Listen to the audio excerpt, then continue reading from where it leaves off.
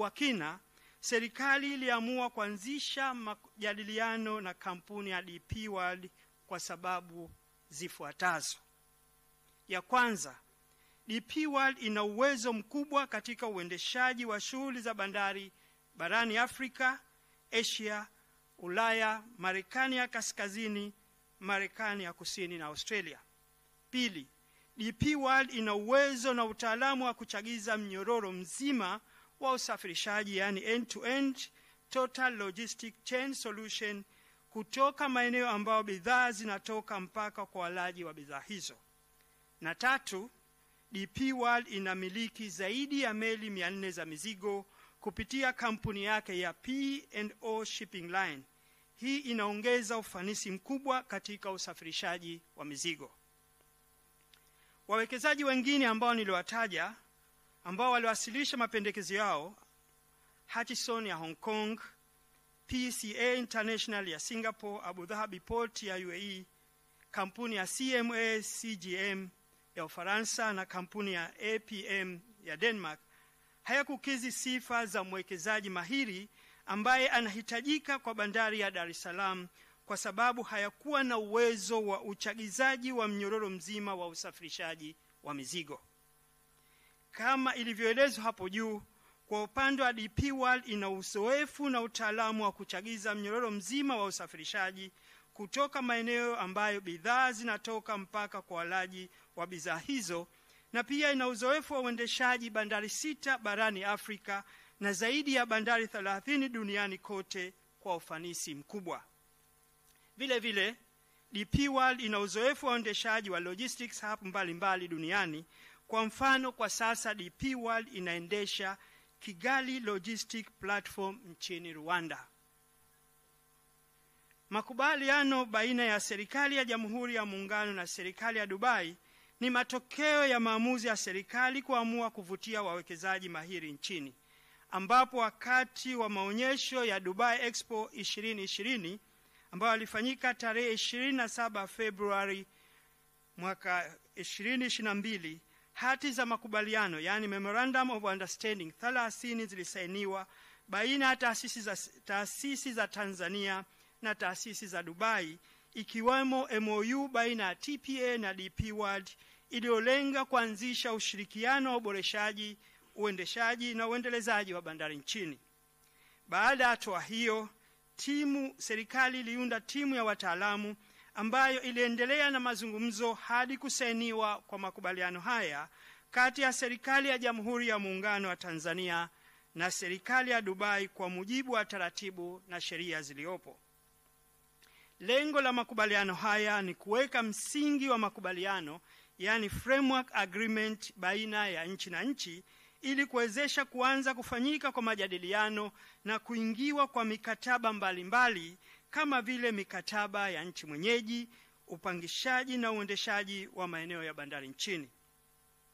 Aidha, kwa mujibu wa masharti ya makubaliano hayo, yanapaswa kuridhiwa na Bunge la Jamhuri ya Muungano wa Tanzania kwa mujibu wa ibara 53(3)(e) ya Katiba ya Jamhuri ya Muungano wa Tanzania ya mwaka 1977 ili utekelezaji wake uweze kuanza.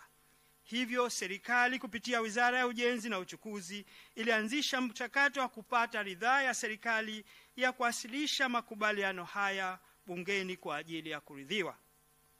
Ndugu wahariri wa vyombo vya habari, kwa mujibu wa ibara ya 2 ya makubaliano haya baina ya serikali ya Jamhuri ya Muungano wa Tanzania na serikali ya Dubai, lengo lake ni kuweka msingi wa ushirikiano baina ya serikali mbili kwa maeneo mahususi yaliyoainishwa ndani ya makubaliano hayo husika, rejea kiambatanisho namba 1 ya makubaliano, ambayo utekelezaji wake utafanyika kupitia mikataba mahususi baina ya taasisi zilizoainishwa katika makubaliano hayo kama taasisi tekelezi ambazo ni TPA na DP World. Hivyo makubaliano haya hayana masharti yanayofunga serikali kuhusu maeneo ya ushirikiano yaliyoainishwa pasipo kuwepo na mikataba mahususi ya utekelezaji wa miradi itakayojadiliwa na kukubaliwa na pande zote mbili. Makubaliano hayo yameainishwa awamu 2 za maeneo ya ushirikiano.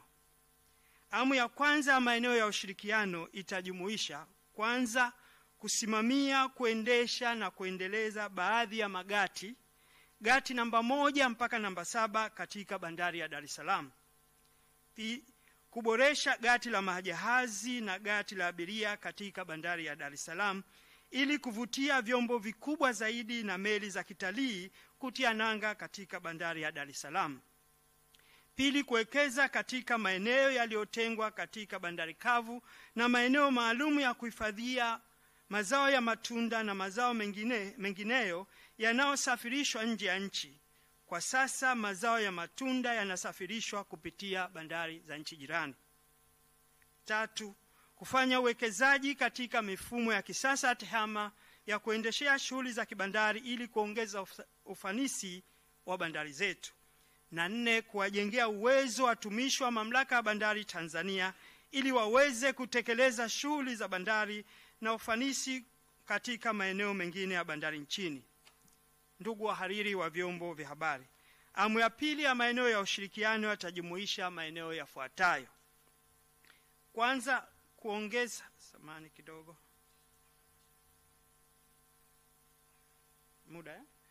kidogo tunamalizia. Nimeambiwa nimalizie 5 minutes, namalizia atakuwa wakala, haina shida. Tunamaliza. Ni muhimu apate hii.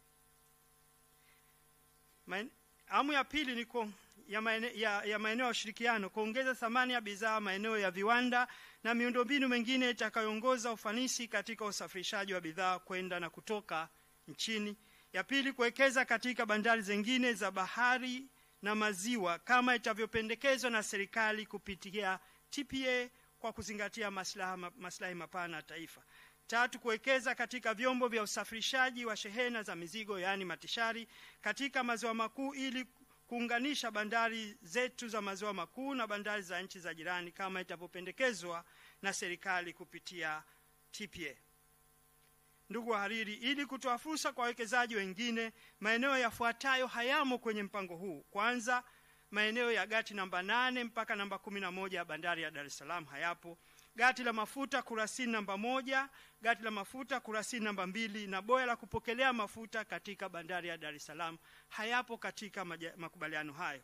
Tatu, maeneo yote ya awamu ya kwanza ambayo hayatofikia muafaka katika majadiliano hayatokuwepo kwenye mpango huu. Na mwisho, makubaliano haya hayatohusisha bandari ya Tanga, Mtwara na Bagamoyo. Ndugu waandishi wa habari, naomba nieleze machache kwa ufupi ili niendane na muda. Kwanza, wakati wa kutayarisha makubaliano haya au mikataba inayofuata, mambo yafuatayo yatazingatiwa. Mikataba itakayoandaliwa itaweka bayana kipindi cha utekelezaji wake na ukomo wake. Pili, muda mrejesho utaweka bayana kwenye kila mkataba. Muda wa marejeo utawekwa bayana kwenye kila mkataba wa mradi husika. Hii itategemea aina ya mradi husika. Tatu, viashiria muhimu vya ufanisi wa kiutendaji yaani performance key indicator vitaainishwa kwenye mikataba miradi husika. 4, uandaaji wa mikataba miradi utafanywa chini ya usimamizi wa ofisi ya mwanasheria mkuu wa serikali kwa kuzingatia maslahi mapana ya taifa. 5, mikataba itakayoandaliwa italinda ajira za wafanyakazi wazawa na kuwajengea uwezo wa wafanyakazi hao. 6, mifumo ya tehama itakayosimikwa na DP World itasomana na mifumo ya serikali. 7, taasisi mahususi za serikali pamoja na vyombo vya ulinzi na usalama vitaendelea na utekelezaji wa majukumu yake katika maeneo yote ya bandari nchini. Ndugu wahariri, naomba sasa niende kwenye manufaa ambayo tutaweza kuyapata baada ya kuingia makubaliano hayo. La kwanza, kupunguza muda wa meli kukaa angani kutoka siku 5 mpaka masaa 24. Hii itapunguza harama za utumiaji wa bandari yetu. Matokeo yake itaongeza idadi ya meli zitazokuja bandari ya Dar es Salaam kutoka meli 1569 zinazohudumiwa mwaka 2021-22 mpaka kufikia meli 2950 ifikapo mwaka 2032. Pili, kupunguza muda ushushaji wa makasha kutoka siku 4 mpaka siku 5 za sasa mpaka siku 2. Tatu, kupunguza muda wa ondoshaji wa mizigo bandarini kutoka masaa 12 hadi masaa 1 kutokana na uboreshaji wa mifumo ya tehama. 4, kupunguza gharama usafirishaji wa mizigo kutoka nchi za nje kwenda nchi za jirani, kwa mfano kutoka dola 12,000 mpaka kufikia dola 6,000 kwa mizigo au kwa kasha moja kwa mizigo inayokwenda Malawi, Zambia au DRC. Hii italeta watumiaji wengi kwenye bandari zetu au bandari yetu ya Dar es Salaam. 5, kuongeza kwa shehena inayohudumiwa kutoka tani milioni 18.4 za mwaka 2021 hadi kufikia tani milioni 47.57 mwaka 2032, sawa na ongezeko la 158%. 6, kuongezeka kwa mapato ya serikali yatokanayo na kodi ya forodha inayokusanywa kwa shehena inayopitishwa bandarini kutoka trilioni 7.76 za mwaka 2021 hadi kufikia trilioni 26.7 za mwaka 2030, sawa na ongezeko la 244%. 7, kuongezeka kwa ajira zinazotokana na shughuli za bandari kutoka ajira 28,990 za mwaka 2021-22 hadi kufikia ajira 71,907 ifikapo mwaka 2032-33, sawa na ongezeko la 148%. 8, kufanyika kwa maboresho ya maeneo ya kuhudumia shehena za makasha na kuweka mitambo ya teknolojia ya kisasa. 9, kuendeleza eneo la kuhifadhia mizigo ya bandari kavu kwa kuweka miundombinu ya kisasa ya kuhudumia aina zote za shehena. 10, kufanyika kwa maboresho ya magati ya majahazi na magati ya abiria ili kuongeza meli nyingi za kitalii. Mwisho kabisa, kusimika mifumo ya tehama kwa ajili ya shughuli za bandari na kuwaunganisha wadau wote wa bandari. Nafikiri naomba niishie hapa. Ndugu zangu, naomba niishie hapa kwa sababu kuna wenzangu wanataka wapate fursa waeleze au watoe ufafanuzi vifungu kwa vifungu. Asante sana. Tunakushukuru Mheshimiwa Waziri. Uliahidi kutumia dakika